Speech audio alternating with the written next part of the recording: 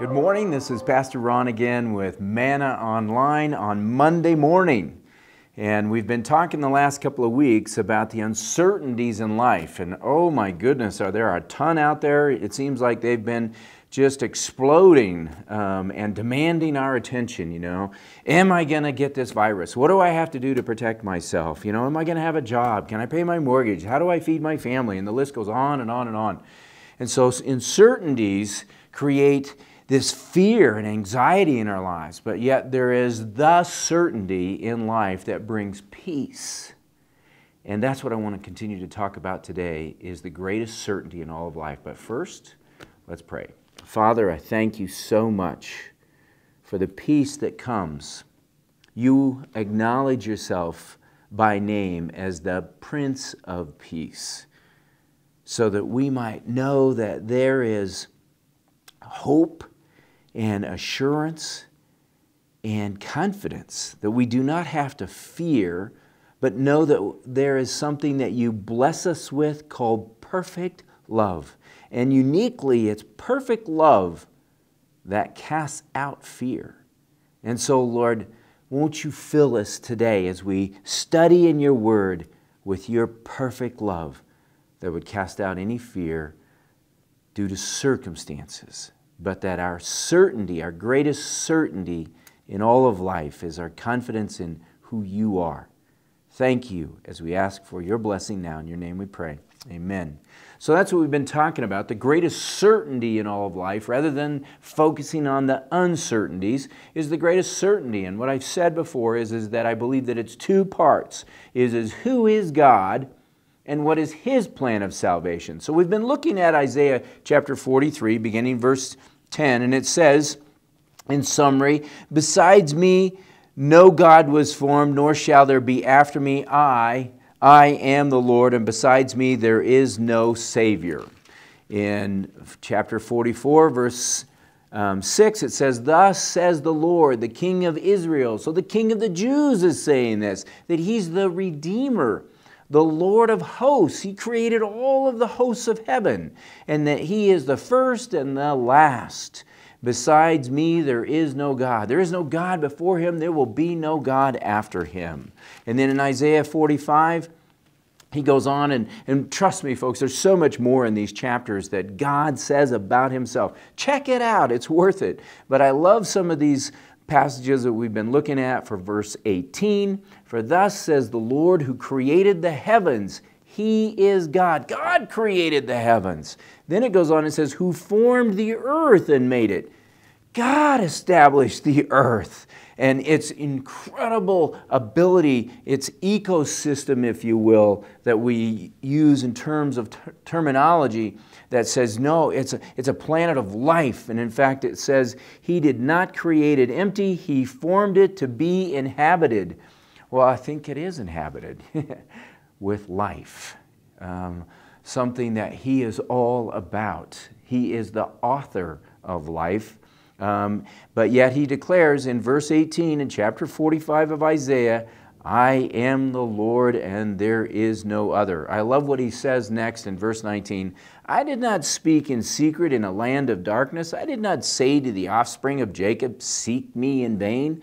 No, God has made Himself very well known using a man by the name of Abraham, who had a son by the name of Isaac, who had a son by the name of Jacob, who had 12 sons, who became the 12 tribes of Israel.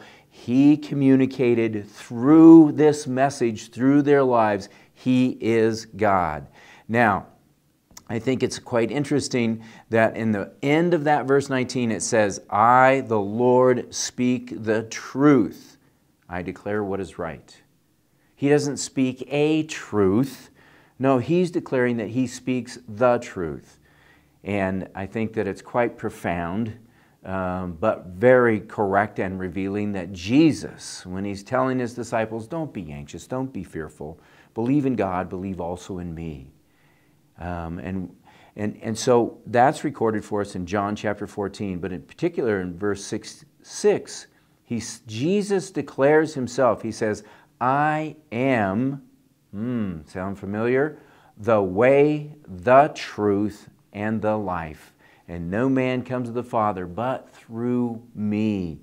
Jesus is declaring himself as God very plainly, that he is truth and his words are truth, not a truth, the truth. And he is the way of life.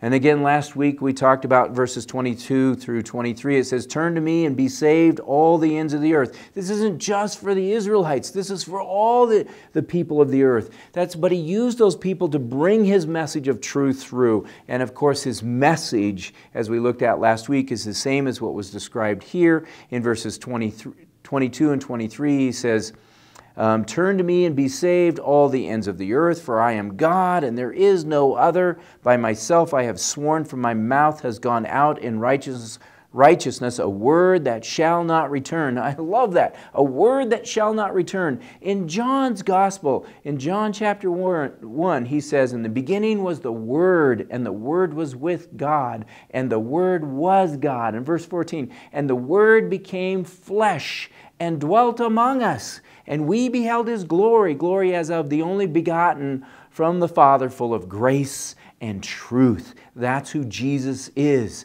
He's the one that's being declared. And it says then, to me, to him, every knee shall bow, every tongue shall swear allegiance. And of course, we looked at Philippians chapter 2. The abbreviated portion begins in verse 8, and being found in human form, he humbled himself by becoming obedient to the point of death, even death on a cross. Therefore, God has highly exalted him and bestowed on him the name that is above every name, so that at the name of Jesus every knee should bow, in heaven and on earth and under the earth, and every tongue confess that Jesus Christ is Lord. He is Yahweh, to the glory of God the Father. He is so clearly identified. He is the one who became obedient to the point of death on a cross for a purpose, as it's described very clearly for us in Colossians chapter 1. It says in verse 13, he has delivered us from the domain of darkness, not just from separation, but also from confusion and ignorance and error about who he is. He's declaring himself. And he saved us, transferring us to a kingdom of beloved Son. So we come out of darkness and into the kingdom. We become subjects of the Son, Jesus, the Son of God. It's all about him, in whom we have redemption, the forgiveness of sins. Forgiveness is not something that we earn. Forgiveness, according to the Jesus of this Bible, the God of this Bible, is something that he gives as a gift. For by grace are you saved through faith, and that not of yourselves. It is the gift of God, not of works, that no man should boast. Ephesians 2:8 and 9. God says, I have a gift. And when Jesus, as we just celebrated this last weekend, that the crucifixion, that on the cross, he said, it is finished. It's a complete work of God. So very quickly here in our last couple of moments, I'm going to read verse 15 through 20. It says, he is the image of the invisible God, the firstborn of all creation. Not meaning he was created. He's preeminent. He has the position. For by him all things were created in heaven and on earth, visible and invisible, whether thrones or dominions or rulers or authorities. All things were created through him and for him, and he is before all things, and in him all things hold together. And he is the head of the body, the church. He is the beginning, the firstborn from the dead, that in everything he might be preeminent. For in him all the fullness of God was pleased to dwell, the Father, the Son, and the Holy Spirit. And through him to reconcile to himself all things, whether on earth or in heaven, making peace by the blood of his cross. That's what God did for us, is God brought peace to us because we are men of sin. God redeemed us from being men of sin, that we might be men of his Son's kingdom and have peace with him. That invitation is available to any one of you that have not received Christ, or maybe you have wandered from Christ and it's time to get right. And it's this simple. It just says, "Dear Jesus, I believe that you died on the cross for my sin. I believe that you rose from the grave and that you're alive. And so I now confess my sin.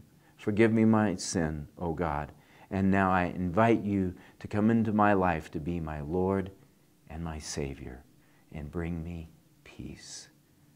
God bless you all, and thank you so much for tuning in. We'll see you next week.